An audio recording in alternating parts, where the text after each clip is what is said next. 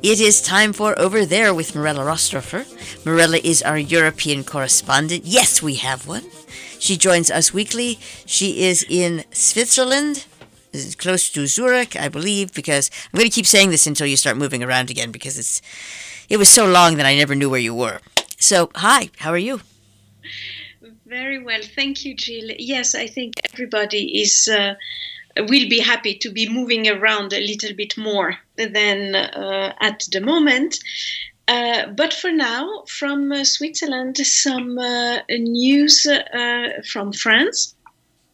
And if we have time, a little update on the traveling conditions for the summer between the US and Europe.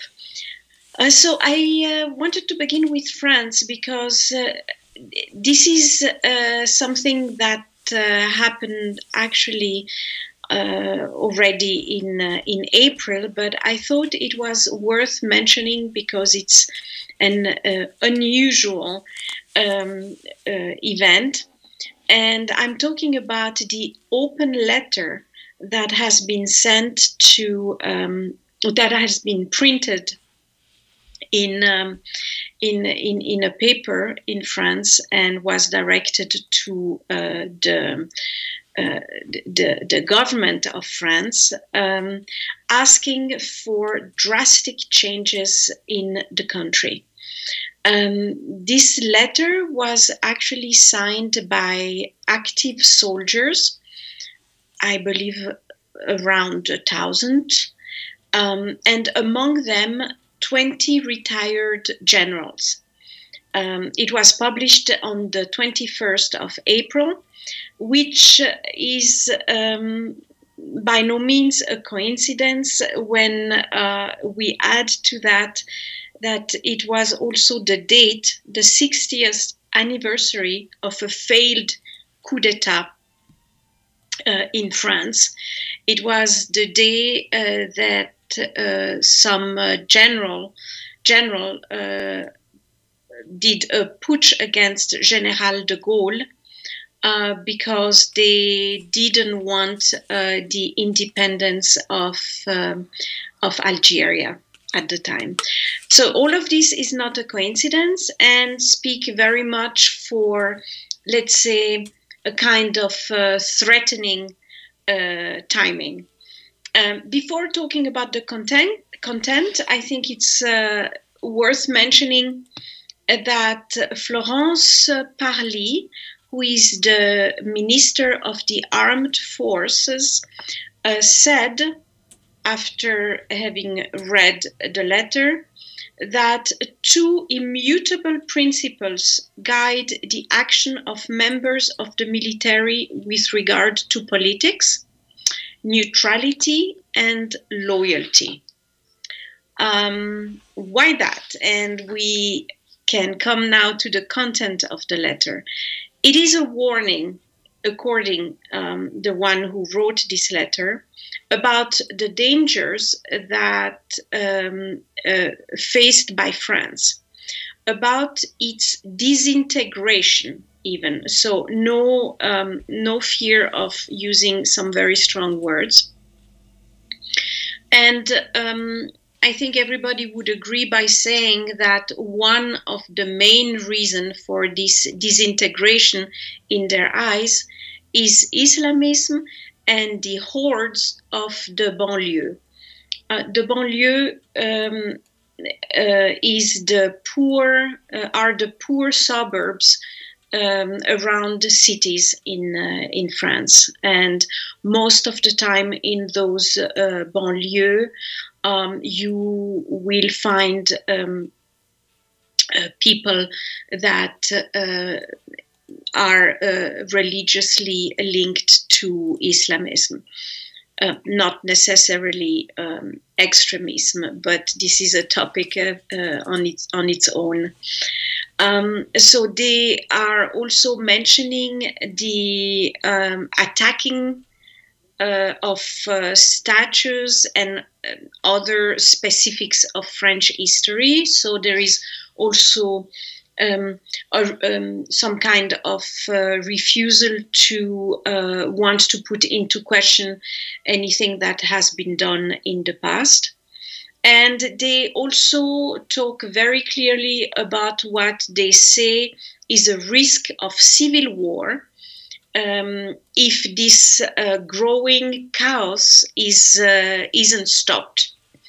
It gives also, by the same token, the entire responsibility of potential death during this potential civil war to the actual government. What was the reaction to the letter?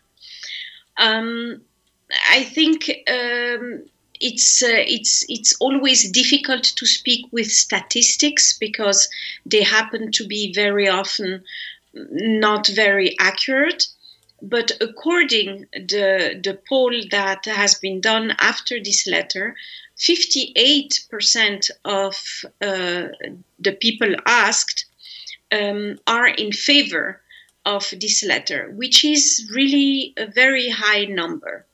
That being said, the government is absolutely ready to take sanctions against all the active members who signed the letter, because in the military rules of France, you do have a clause that states that people in the military have obviously the right to have their own opinion and religious beliefs, but all of this has to be in the private sphere, and they are asked to keep in a way discreet when it comes then to the public sphere, which is, by writing such a letter, obviously a breach of that clause.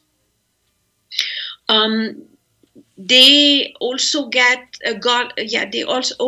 the support of Marine Le Pen, who is part of what is considered a far-right party in France.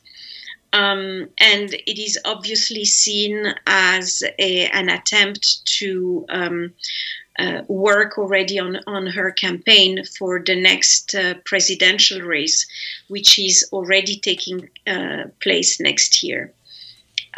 She actually called the general to join her in the Battle of France. So all of this is, of course, has to be seen as something very theoretical, because obviously nobody in France ever thought, even for 1 second, that this letter is really going to lead to any coup or any civil war or anything. It is basically a letter stating and showing how unhappy many people are, and specifically in this case in the military.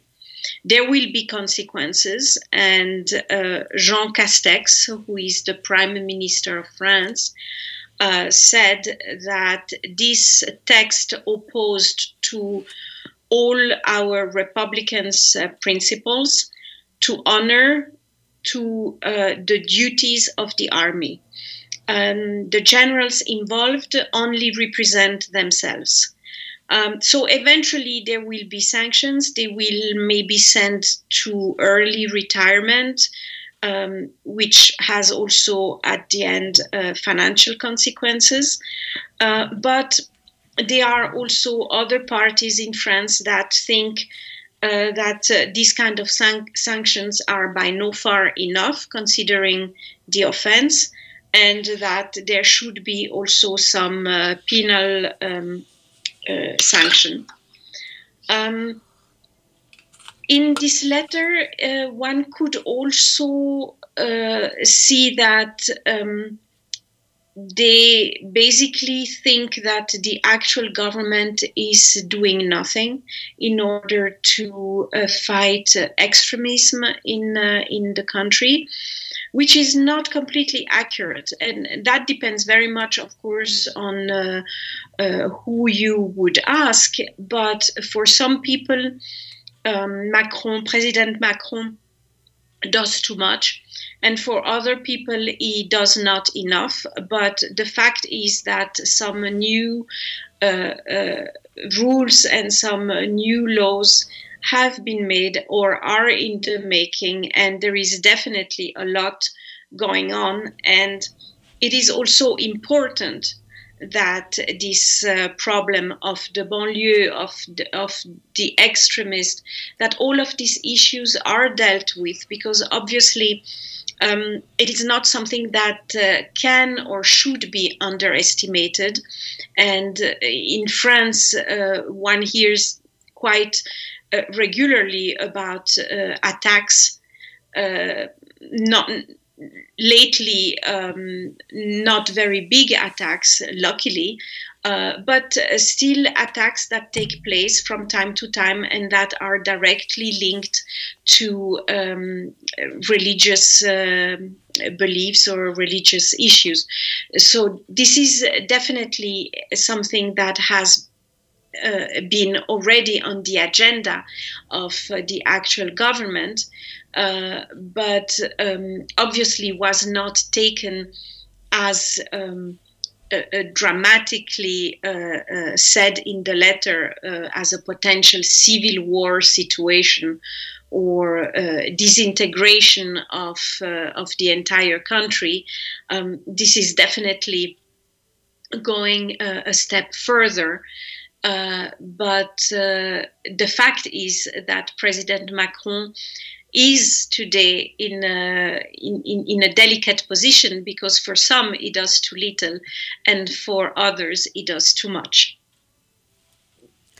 Thank you very much, Mirella Rastorfer, over there. My pleasure.